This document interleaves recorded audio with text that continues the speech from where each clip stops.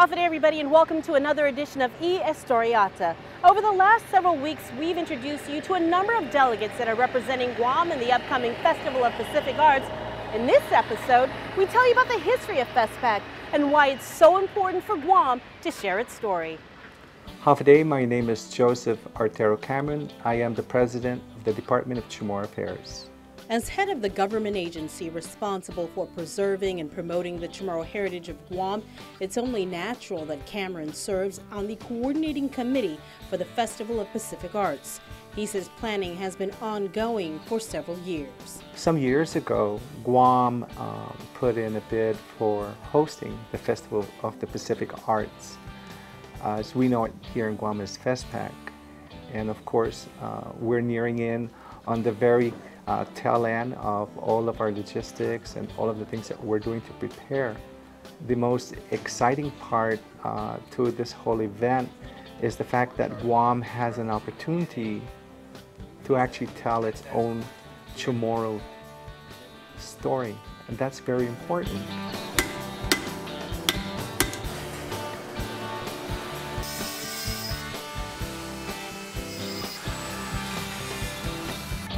The first ever Festival of Pacific Arts was held in Fiji in 1972. From there, the festival has traveled every 4 years to 11 other countries in Oceania, including New Zealand, Papua New Guinea, Tahiti, Australia, Cook Islands, Samoa, New Caledonia, Palau, American Samoa, the Solomon Islands, and now Guam in May. It's very important that we do that. I believe that this is a shining moment for Guam to share who we are as a people and what it is that we have culturally that is pivotal and very important to share with other 26 island nations. And being right here on Guam, it speaks volumes for those who actually need to come to Guam and see Guam, not just in picture, but to actually experience the hospitality of the Chamorros and everything that we stand for in the cultural perspective of things. Although Guam shares cultural similarities with other island nations, FESPAC also provides a platform to showcase our uniqueness. Guam has a story that is to be told during this festival that has differences from all the other 26 island nations. I believe that opportunity will abound itself here and that they will be actually able to go to various sites of Guam to actually see more about Guam and how the culture is integrated into the land, into the stories of the people, and all those who are participating, especially when they start seeing how friendly our people here are in Guam and how inviting they are, and the spirit of esprit de corps, teamwork, and more importantly, the sign of respect and the sign of always getting along with each other. That's something that all island nations share as well. So there's going to be some similarities as to the island living. That's to be taken into consideration, that there are similarities. But more importantly, I think we need to pull out the Chamorro story specific to the Chamorros. Every Pacific Island nation has a specific expression that differs from the other. And that expression will be that the Chamorros will have this grand opportunity to share that expression right here on Guam. It makes a big difference when you're away from Guam and you don't have the natural fabric or the backdrop, so to speak, of a sense of place. And I believe having a sense of place builds on the story of the Chamorros. So it being just right here in Guam will build that. The icons of Guam are a little sprinkle here and there with the laddie icon, the ketupat, the various things that sets us aside on what we express as art to be, and how the elders are involved in the artistic expressions and storytelling, in publications, in crafts, and all the many myriads of disciplines that make up this fabric of who the Chamorros are. The Festival of Pacific Arts was envisioned by the Secretariat of the Pacific Community, or SPC, as a vehicle to share and exchange culture as a means to stop its erosion. During FESPAC, Guam will focus on traditional arts, literary arts, performing arts, visual arts, and forums, workshops, and seminars.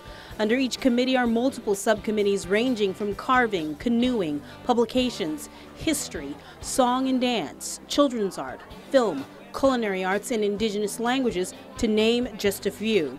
The outpouring of interest has been tremendous, with 500 delegates, including Chamorros who live off island, returning to represent Guam.